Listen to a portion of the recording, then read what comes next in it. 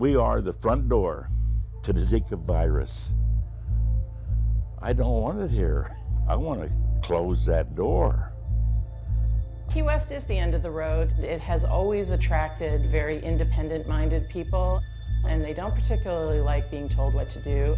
No other technology out there can control this mosquito to this effect. This is not a silver bullet. This is just another tool in the toolbox.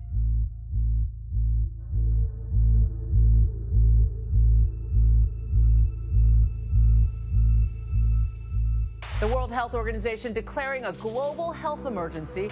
They now expect the virus transmitted by mosquitoes, of course, could reach farther north to 30 states now. We're going to get the latest now in the battle against Zika. The CDC says the virus has been linked to birth defects. Scientists hoping to use a new weapon, genetically modified mosquitoes. They're hot about this here. They're dead set against using this neighborhood in an experiment. They're trying to jam this down our throat without our consent. And they're warning that your neighborhood could be next.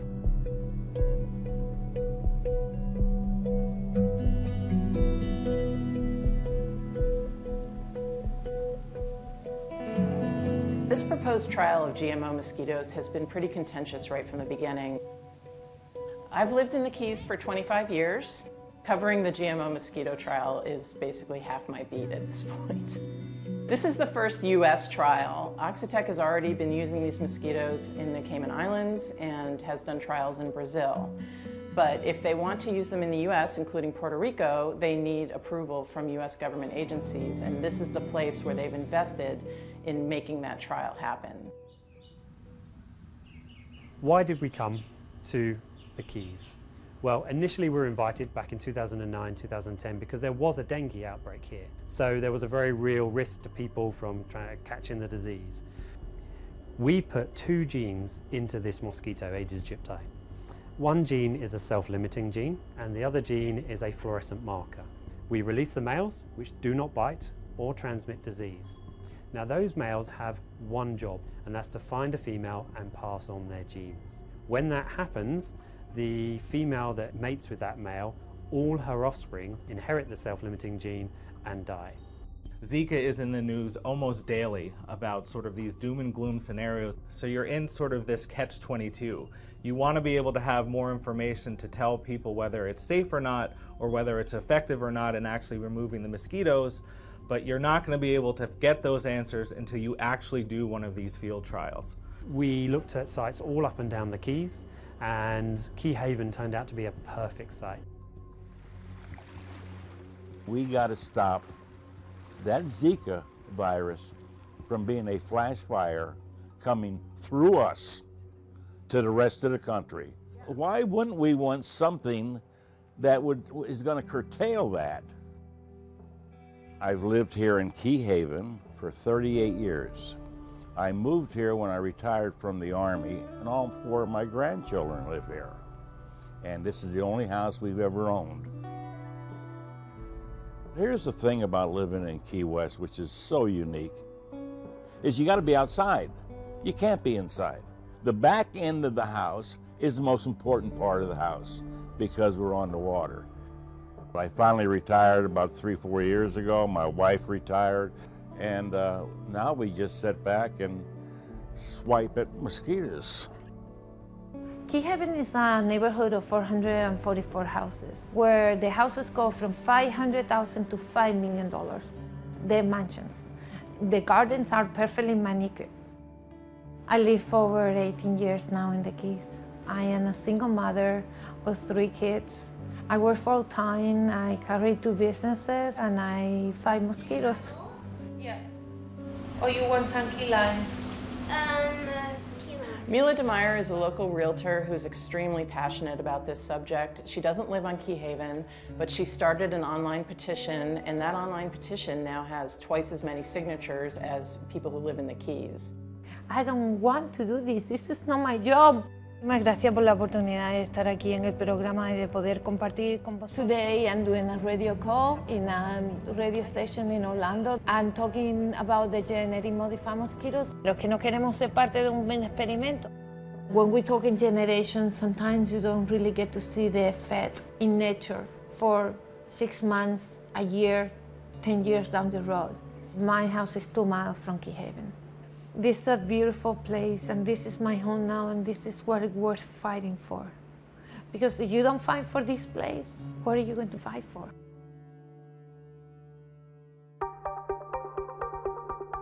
I think there's just an unease in general about what they're attempting to do here.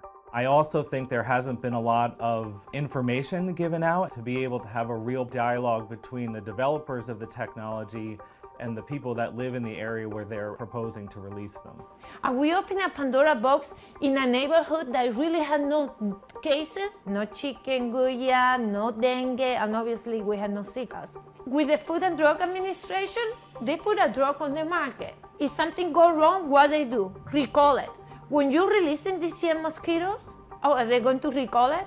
When they're already on there and we're talking about millions, what are they going to do? I don't want my kid to be used as salad wraps. We can't guarantee that we won't release any females. Now, data from previous trials that we've done, we got less than 1 in every 10,000 males that we released was a female. Now, if you do get bitten by that female, that bite is no different from the bite of a wild-type female.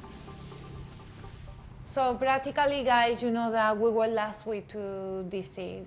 She's at every meeting, she really organizes the opposition, and she sort of represents that public opposition. Today we will examine the state of science in the most recent battle in the war against mosquito-borne disease, the Zika virus. Summer is coming, and so are the mosquitoes that spread the Zika virus. Current insecticidal products are just not sufficient to control this mosquito in the urban environment. So at Oxitec we looked for and developed a new approach, and that was to use the mosquito against itself. What's the answer FDA is giving you? So why can't we do this now? The answer is that we have received is it's complicated. Well, come on, we need to act now. We should have acted a year ago. Today, not only come in the name of my family and my community, but also for the rest of the nation. If we're going to work with biotechnology, we have to work together. I think it's very divisive, and I think for anybody who lives in the neighborhood and might support the trial, it's probably pretty hard because, as you've seen on Key Haven, there are no consent signs everywhere.